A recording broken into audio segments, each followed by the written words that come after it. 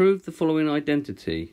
Sine theta over 1 minus cos theta is equivalent to cosec theta plus cot theta.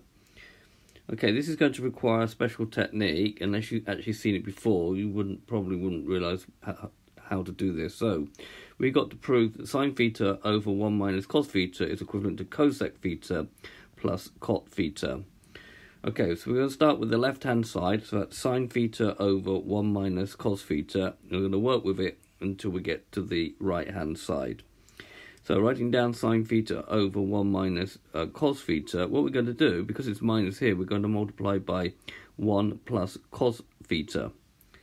And because we've done it to the denominator, you have to also do it to the numerator. And this is okay because really, technically, you're just multiplying by 1 because these will cancel out. Unless you've seen this technique before, you probably wouldn't realise to do it. So the denominator now is of this type: a plus b, a minus b, a plus b times a minus b, and we know that's equal to a squared minus b squared. So this is going to be equal to 1 squared minus cos squared theta.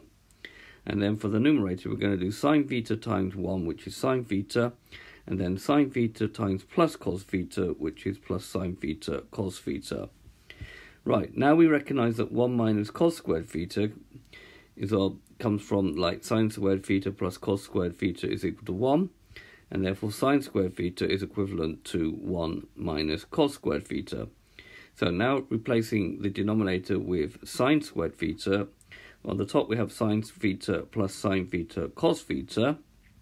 On the bottom we now have sine squared theta. So we've used an identity to replace this.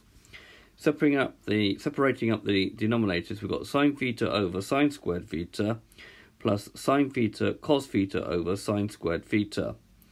Right, obviously these now cancel, so that squared sign will cancel with that one, we get 1. And again here that squared sign will cancel with that sine theta, and we get 1 over cos theta over sine theta. Writing that out, we get 1 over sine theta plus cos theta over sine theta. Now 1 over sine theta is equivalent to cosec theta, and that cot theta is equivalent to cos theta over sine theta. So this now we will now replace with cosec theta plus cos theta over sine theta is cot theta. So we've got cosec theta plus cot theta, which is what we had to prove. Therefore, we have reached the right-hand side. So what we've done here is prove a trig identity using the idea of the difference of two squares. I hope you understood, and I thank you very much for watching.